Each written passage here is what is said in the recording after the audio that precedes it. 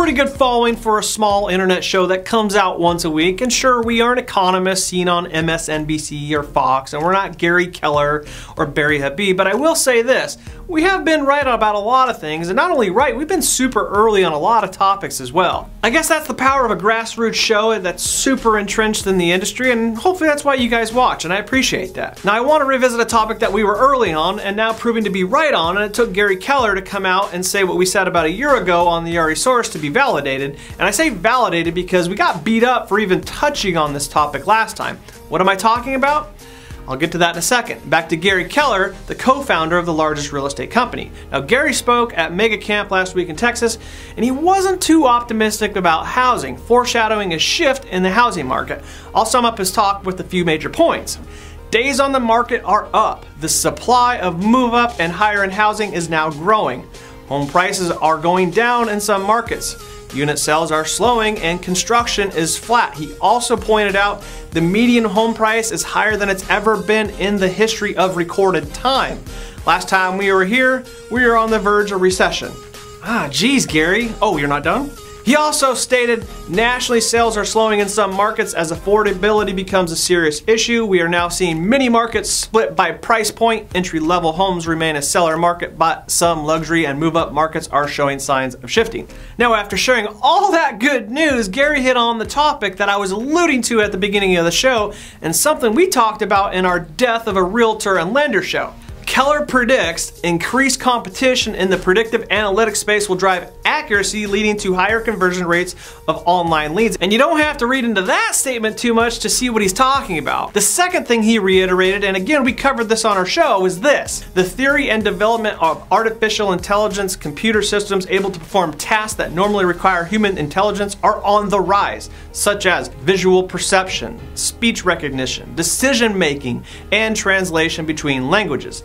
The third thing Gary Keller talked about that was also covered on our previous show was something that we received a ton of pushback on. It's simply this. New competitors are entering the real estate market offering transparent offer management solutions that allow consumers to place offers on homes online with or without an agent. Now Gary's talk was really about the housing shift in the real estate market, which I agree with, by the way, but he also touched on the bigger issue in my opinion. The shift on how we do things in our industry. And I've been saying this for a while, this industry, both real estate and lending, is long overdue for a technology upgrade. A facelift, if you will, for how things are done. How we buy, sell, and finance houses will be much, much different in the coming years. And it's not that it will happen, it's already happening, as the RE source and Gary alluded to. The technology shift in the real estate and lending industry will be massive. And let me remind you of the sources I used to cover this topic originally. An Oxford study that pointed out that lenders and realtors were at the top of their study as to jobs that were to be automated in the near future. Now, I'm not saying that realtors and lenders will be replaced with the bot, but Gary did point out that there has been a shift from the traditional realtor model, and he actually had a few slides in his deck about artificial intelligence and predictive analytics.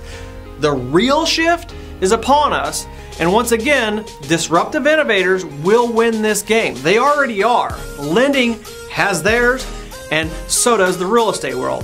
Redfin's been labeled as a disruptor, and Redfin and their new model is picking up steam and stealing market share. And you may not like the discount online option, but studies show consumers do. Let me cite another source, Mortgage News Daily, talking about the disruptors, Redfin. If consumers have their way, technology-powered and money-saving alternatives to the traditional real estate sales model will continue to change the way homes are bought and sold. That's a huge statement. The percentage of respondents to this year's survey who indicated they are open to such changes increased to 69%.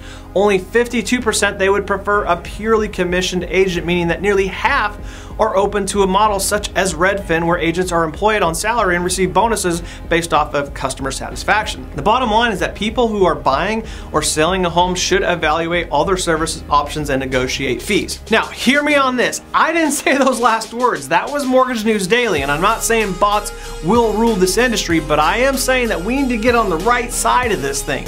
We can hold on to yesteryear and the traditional real estate and lending models, or we can adapt and thrive. And I'll say that once again, You can adapt or die, or you can adapt and thrive, and I choose the latter. Now, blow up the chat log below, and we will see you guys next week.